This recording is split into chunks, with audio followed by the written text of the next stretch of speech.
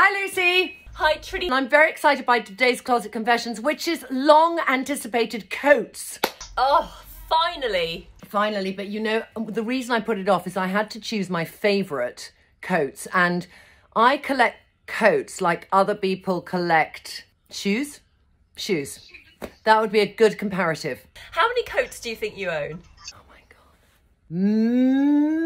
Maybe 70. 70. 70. Oh my goodness me. Right, well, this better be good. Can I just say, it's the most favourite thing I've ever collected, and I've collected these, and I have some that are 40 years old. So this is a 40 years of collecting, which means that I've collected on average 2 a year. Kind of. But can we start, Lucy? Because I'm interested to know if you can show me a plum pregnancy moment. Oh, I can indeed. Oh, really? Okay. So inspired by the pregnancy film that you did for me, but for everybody, not just for me. And I'm wearing these trousers for you. These trousers were actually yours. They were. They never ever fit me, and now they fit you when you're pregnant. Oh my God, what's that say? But anyway. Based on the hairband trick that you showed, I added in a big wide piece of elastic. I was wondering how on earth you were holding them up and how far the zip was going up. Yeah, the zip's not going up at all. I love that trick, Lucy, because you've given so much more opportunity for growth, because, you know, hairband only goes so far, or a hair clip, but that's really allowed popping out. Yes, definitely popping. And I wanted to maybe add another layer. I just perhaps take my little leopard print scarf, and it's from Zara. I haven't taken the tag off yet, but what do you think? I think it's effing amazing. I think it's like one of your best looks ever, irrelevant of that you're pregnant or not. I love it. I love plum and leopard, Lucy. I love the way that you've done the layering. I love the longer shirt. Is that the old Zara leopard shirt? Yep, Zara shirt. Brilliant. Yeah. And I thought lots of ladies at home might have some of those items. And even pregnant or not pregnant, really good look. Very inspiring, darling. Thank you. So I'm just going to start with a caveat, all right? I've got quite a few coats on this rail. You can choose from your lifestyle and who you are as a woman, which coats you think you really need, and where of these 10 categories that I've chosen, you might think that's a gaping hole for me. I'm not suggesting everyone should have 10 coats. I've got like an evening coat, a coat that feels like you've just got out of your duvet, a coat that's your best colour, a coat that brings brightness and fun, the classic black coat, a raincoat, all the kind of categories that we think about. All right, so I'm going to start with, darling, you know this well. Is it Smythe or Wild? It's Smythe. Thank you. You've had to write that so often, but this is a coat, and what was really interesting is it didn't used to be exactly this design. It had 2 buttons, and the second button made me look short-legged. It's difficult to imagine that because I'm wearing a dress, but it just took the eye line down here. So I took out that second button, I took it off, and I just ignored the second hole. It's still there, but you don't notice it. And I know this is your favourite coat. Yes. And also it's your favourite outfit, because I know you wear this when your back is bad and it makes you feel good. That is so true. I do when I want comfort, and yet I need to feel sparkly because I'm feeling so shit inside. This is that outfit for me. And this is my best blue. So I wear this coat endlessly. I never wear it with black because it's such a joyful blue. I try to avoid it. You're right, it's my most comfortable outfit. The dress is Zara. What makeup are you wearing with that, Trinny? Oh, you know what I'm wearing with this, because it's so nice with it, is I did sheer shimmer in Nicole, Naughty Nicole. And I liked the fact that it had that sort of pinkiness and just softness, and it gave a little bit of glamour. Next outfit. We're now talking faux fur. Oh, I love this coat. This is Shrimps, and she was like, she invented chic, fabulous faux fur, and then everyone on High Street and designers copied her, but she is the originator. I've just realised, actually, I always do it with a bright lip. Oh, of course. Yeah. That's very chic, I must say. I always do a red lip, like this Swaney Lip Lux, which is a tomatoey red, with white. You know, those watching, if you have no idea if you're olive or what suits you, I have to just say, do match to me at Trinny London because it gives you the incredible palette of the makeup colours that suit you. And you put in your skin, hair and eye colour and it tells you. And it took me a long time. Like I always, Lucy, wore the wrong shade of red. And since I discovered this is my shade, you know, now an outfit like this, I just feel it gives it that instant glam. I feel fun. Trousers, really old Zara. Trainers, oh, can I tell you? Russell and Bromley said, we're reopening our store on the King's Road. We want to send you a pair of trainers.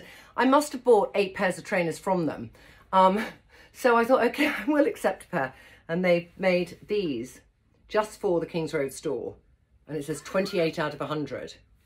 Oh, cool. Yeah, they are. Okay, next coat. So, darling, this is the latest addition to my coat collection. And it's very un-me.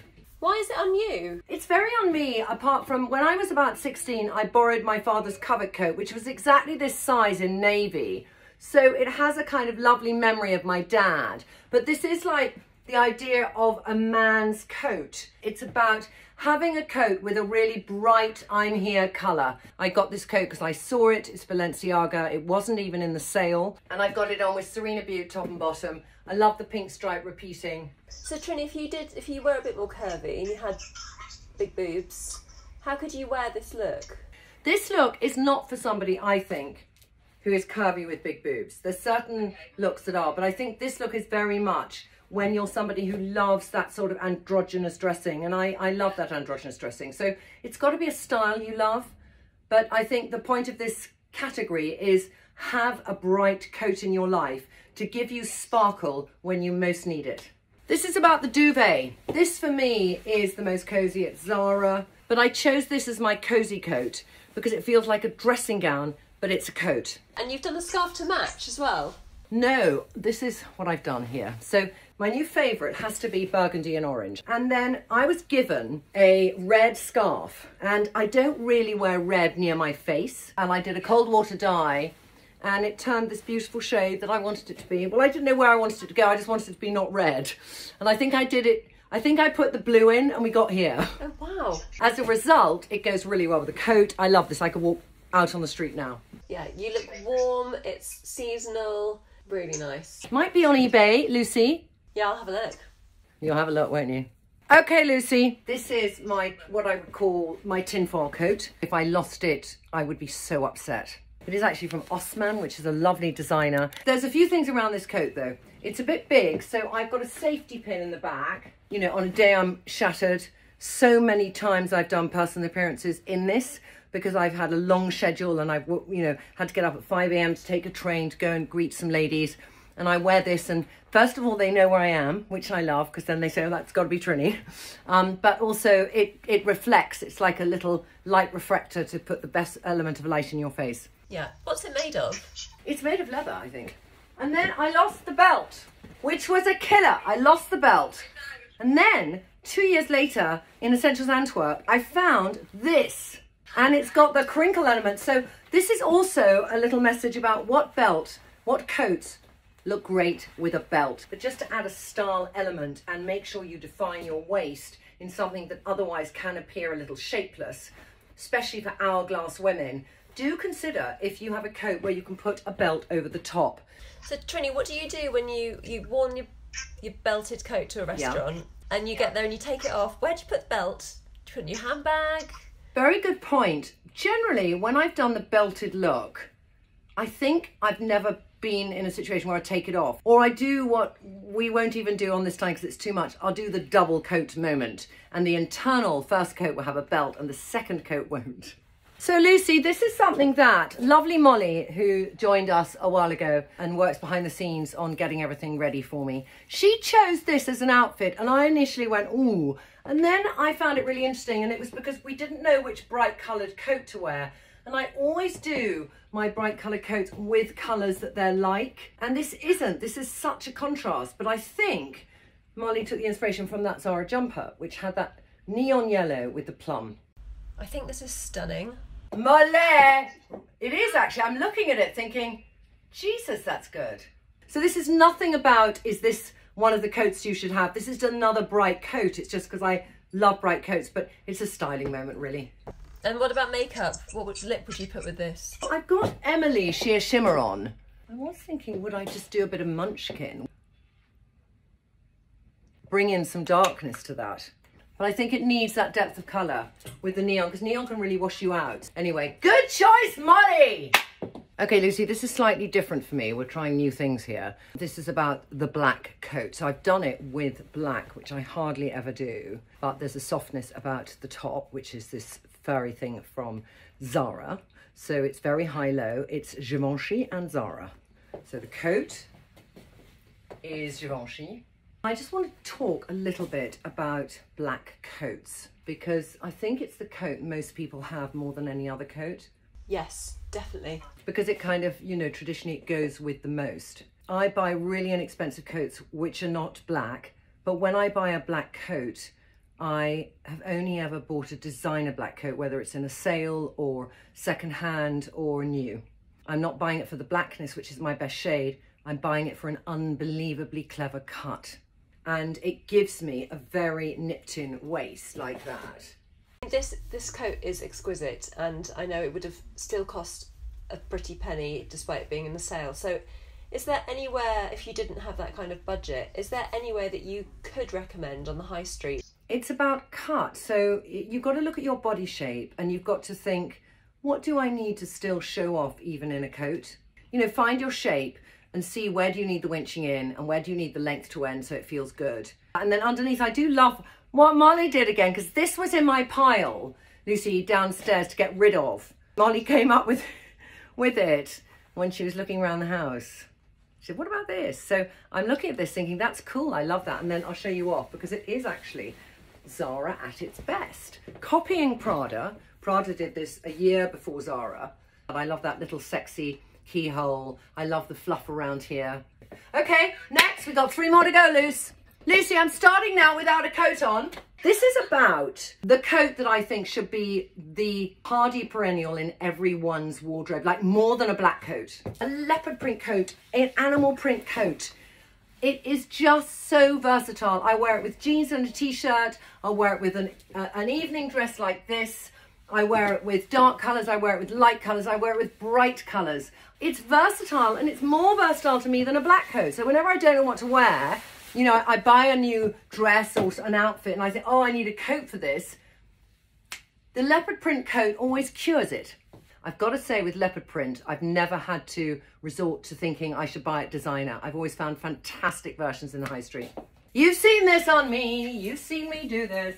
This is not for everybody. I just want to start that. This is like if you're somebody who is a sequin lover, there is nothing more enchanting than a sequin coat.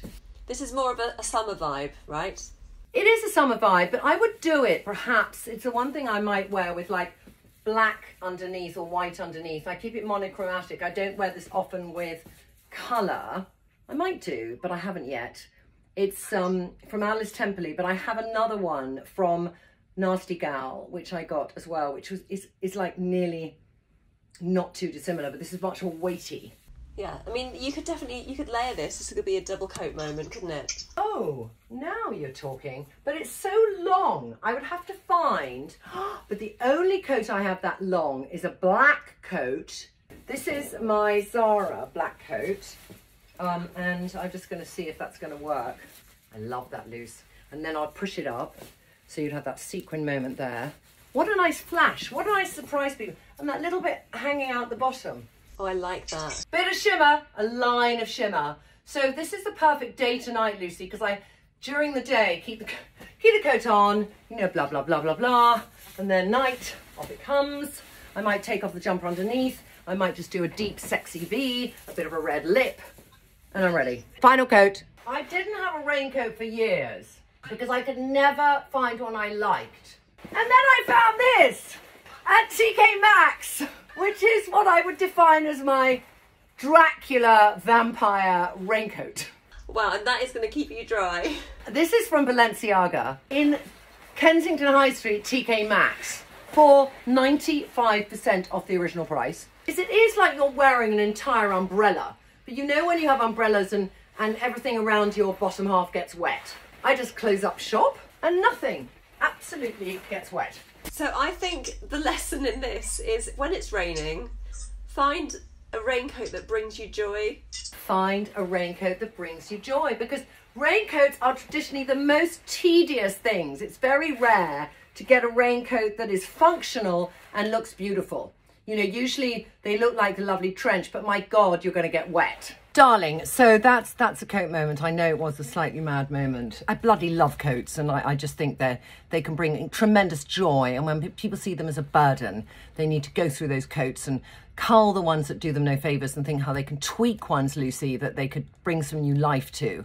But that's what this January is about, I think, with our Closet Confessions. It's going to really be going in and thinking, what can I do with my existing wardrobe? Yeah, definitely. We had some really nice suggestions, actually. And I know this probably works well for January. It's things like how to shop smart on a budget and clothes that you've bought online. So maybe taking a look back of what you already have. And also people still aren't getting out to the shops so much. So how do you shop online and how do you know what to buy? What I might try and do, that could be an option, is what are those essentials? I definitely think that's great, how to shop, really. So anyway, we've got a few more before Lucy's off to have her baby. And darling, I'll see you next week. And ladies, you write below which choices you'd like. And if you have new choices, you throw them in there because we get through everything in the end, Lucy, don't we? We do, yeah, we do. Yeah, all right. Bye, darling. Bye.